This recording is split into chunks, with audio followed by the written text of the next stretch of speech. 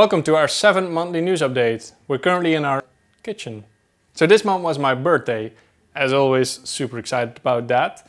And I am 4 years without using shampoo. Still alive. If you want to see more about that, watch this video. So we're currently hard at work here in the workspace with people from all over the world on precious plastic. But it's also nice if they can actually see the Netherlands, and we got this big deadline coming up. So it makes sense to take a little break before. So we went on a little bike holiday. We just got ourselves a few bicycles and started cycling around. No plan whatsoever. So along the way we saw the typical Dutch landscape, ate some fruits. What are we eating? Some weird cakes. And in the evening we started asking around if we could sleep somewhere. And this is something I usually don't do in the Netherlands. I might do it abroad in a different country, but not here. I don't know why, because it was actually super nice. We ended up sleeping at a milk farmer and he showed us around.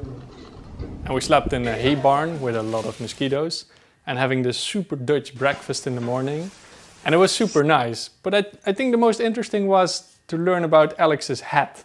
So he has this little hat, and if it rains he has a poncho to put on there. So it's like a little raincoat to put on his hat. I mean, that's just...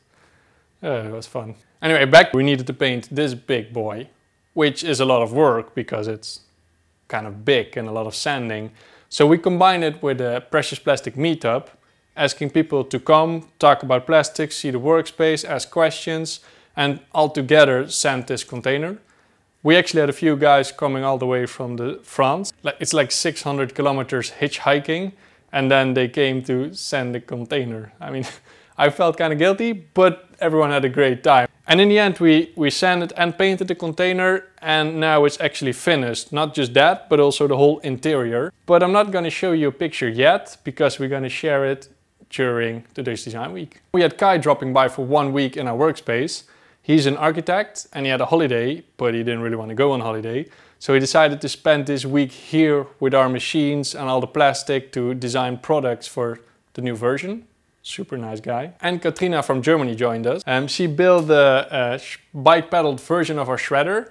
But most of you guys might have seen her in our online community, where she organizes this group buys for our shredder parts. So that's her avatar, but this is how she looks in real life. And she's super good in baking pies. Very important. Very important. And I went to Astana. It's the capital city of Kazakhstan. But it's only been that for around the last 20 years. So everything you see around you that's built there is new, because the city is very new. Which kind of gives a weird vibe around there. But the people are super nice. So I give a presentation at the World Expo. And I do have to say, I always feel kind of guilty about these things. Because on the one hand you give a presentation to show other ways of working and hopefully inspire people. But on the other hand you also need to fly in there for a 30 minutes presentation. So I don't know if that's a good or a bad thing. Let me know if you have any thoughts on that. But anyway, I always try to get the most out of it. So while I was there, turns out there was also a Precious Plastic Kazakhstan. So we met up and we went together to a landfill, because it's nice, to see what kind of trash they have there and what people throw away. And I came with a nice souvenir. And finally, we set a launch date for Precious Plastic version 3. So we're gonna present everything offline the 21st of October during the Dutch Design Week, like you've seen in our last video. This is where you can see all of our experiments, tryouts, products, the big container will be there. However, most of you guys are not gonna be there because it's probably pretty far away. So we're gonna do the online version 1 week before, the 16th of October. We still have a lot to do for that. It's a big deadline because we need to document, film. A lot of things comes with it, but we're going for it. So that's all the news we have for this month, but we also have a lot of news from our online community. First we have this little key hanger rack. It's made from old bottle caps, and you can put them on your keychain and put it on the wall, so if you get home you can store your keys.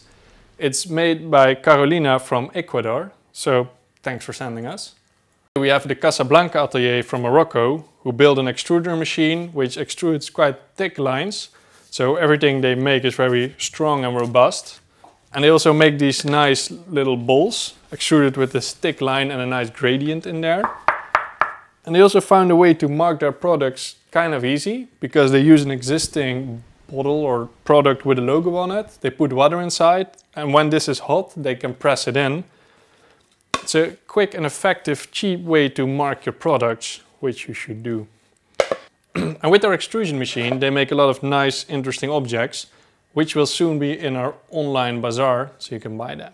And we got David from Jerusalem, who is doing very experimental stuff with plastic, using the injection machine and combining it with wood.